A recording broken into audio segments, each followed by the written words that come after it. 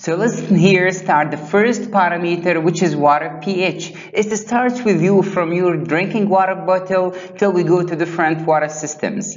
So let's define the meaning of pH and how we can measure it together. Simply, we identify pH as is the measurement used to specify the acidity or basicity of an aqueous solution. In our case, it's going to be water.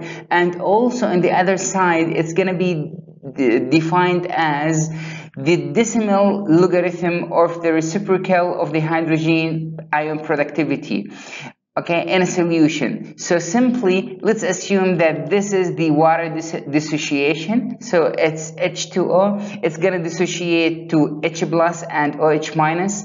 Then, as we discussed in previous session, there is something called ion product of water, Kw, which equals the molar concentration of hydrogen ions multiplied by the molar concentration of hydroxyl ion, OH minus.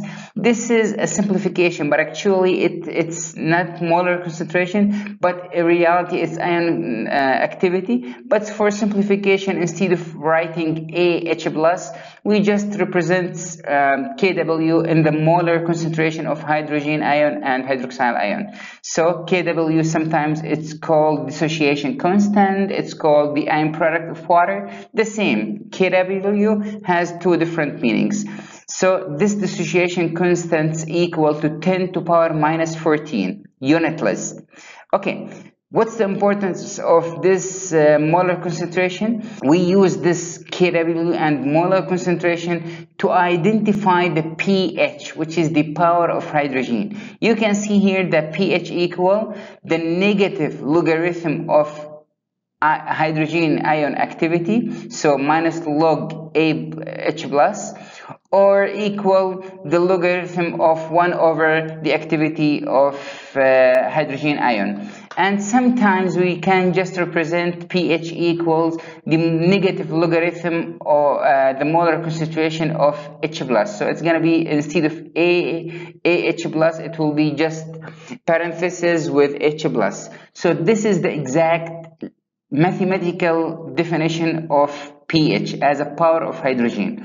So based on this definition, we can see that the POH equals pKw minus pH. pKw is the logarithm of Kw, dissociation constant of water or ion product of water.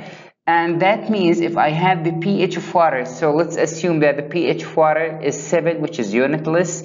That means the POH is going to be 7 because the pKw of water is 14. So here will be 14 minus 7, that the POH of water is 7.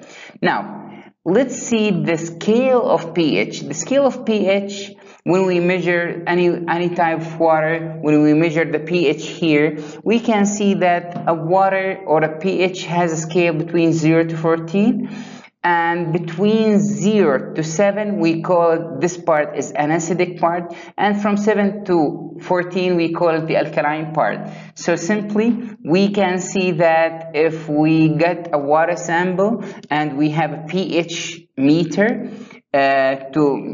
using any type of electrode like glass electrode or others, we can get a water pH, for example, at 6, which is a bit acidic water, and the POH on the other side will be 14 minus 6, which is equal 8.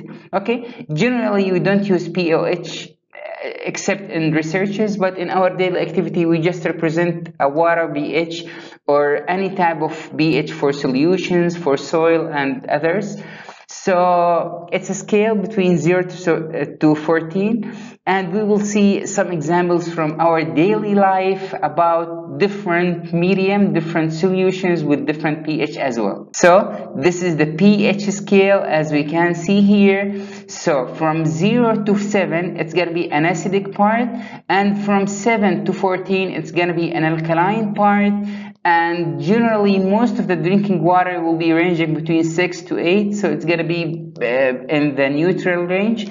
And let's see some examples of the acidic part. When we talk about battery acid, which is sulfuric acid, so we expect the pH is less than 1, so almost close to 0 of concentrated sulfuric acid or even concentrated hydrochloric acid. Then at a pH 1, which is like stomach acid has a very strong acidity over there. And when we discuss lemon, for example, lemon has a pH of between 2 to 3 or between 1 to 2, depends. So approximately it's around 2 because it's even acidic. When we see vinegar as well, vinegar pH will be between 2 to 3, depends on the concentration. When we know that tomato is a bit acidic, so it has a pH between 4 to 5 in that range. So if you measure the pH of water has tomato paste, it's going to be in this range around pH. And for example, coffee has a pH a bit acidic between 5 plus minus. When we see milk as well, it has a pH around close to 6. Then if you want to go to the alkaline side, we can see that blood has a bit alkaline pH as a buffered alkaline pH close to 8 value. Then we can see that the baking soda, when we dissolve it with water, we may get a pH between 9 to 10, depends on the concentration. Also stomach tablets, which is called sometimes magnesium milk or magnesium hydroxide, it has an alkaline pH which is gonna neutralize any acidity in the stomach. So whenever you have stomach acidity, you can get those stomach tablets, which is based on magnesium hydroxide sometimes. And if we have ammonia solution, it will be a bit high alkaline, so the pH is plus to around 11 to 12. And for example, most of the soups the pH will be between 11 to 12 as well. If you know bleaching agent has a pH between 12 to 13. And finally, drain cleaner, which has high alkaline materials such as potassium hydroxide and sodium carbonate. It's highly alkaline material, so it has a pH around 14. Here there's a very important point. Sometimes I measure the pH and I get a value, and you measure a pH and you get another value. Why? If we are analyzing the same water, I analyze the water in the field and I get pH 7.5. Then you analyze the water in the lab and you get something else different. Why? Because simply pH is temperature dependent. So when we have a difference in temperature, we will have a difference in pH measurement. Why? Because as you see, this is the water dissociation. So it's H2O, it dissociates to H plus and hydroxyl OH minus, hydroxyl ion. And simply, when the temperature increases, the dissociation from H2O to the ions will be higher. That means the pH will be affected because we have more and more H plus. That means the pH will go down gradually. So for example, here let's compare between pH 0 and between temperature 0 and temperature 25. You can see at temperature 0 the pH is 7.47, but when we increase the temperature to 25, the water dissociation will be higher, as you can see here from the constant from 0.11 to 1 almost. So the pH went down from 7.47 to 7. The same if we increase the temperature from 25 to 100 degrees Celsius, you can see the Kw, the ion product, the dissociation constant, is increasing from 1 multiplied 10 to the power minus 14 till 51.3 multiplied power to minus 14. So here, since the dissociation is taking place more and more, we have more hydrogen ion. That means we have a lower pH. That means it's a more acidic and acidic.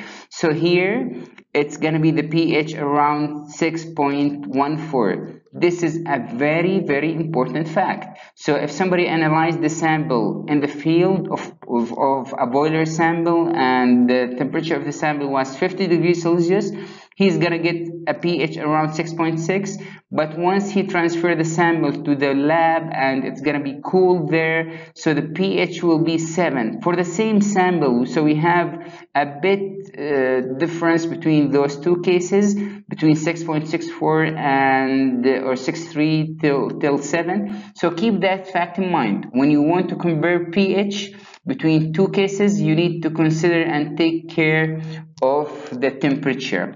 This is a very important factor. Now, there are some instruments, pH meters, can already do what we call it an auto-correction of the temperature. So for example, you have a sample and you measure that sample at 50 degrees Celsius. So the instrument itself does an auto-correction for the temperature to give you the pH at 25 or 20 degrees Celsius. But some other instruments doesn't have this option of auto-correction. So always keep in mind, when you analyze a pH sample, when you analyze pH of a water sample, you need to take care of the temperature. Don't compare a high temperature sample pH with a low temperature sample pH. If the temperature is identical, we expect to have an equal pH value. Hope you understand this part of pH. pH is used in all water systems. It's a key factor in cooling system. It's a very important parameter in water desalination. It's a key factor to optimize your wastewater treatment plant. It's an important factor for drinking water. It's an important factor in boiler and steam generation system. It's an important factor for any system having water. So keep that fact in mind, and whenever you need to elaborate more and more, you can go to YouTube and search more about pH. But what I give you here is the basic understanding of this pH, and at least you know now that it's a scale between 0 to 14. Between 0 to 7, it's going to be acidic. Between 7 to 14, it's going to be alkaline. And these are the main thing you need to know it here. And we discussed also some examples about acidic and alkaline media. We find it in our daily activities. Thanks, and see you in the next parameter.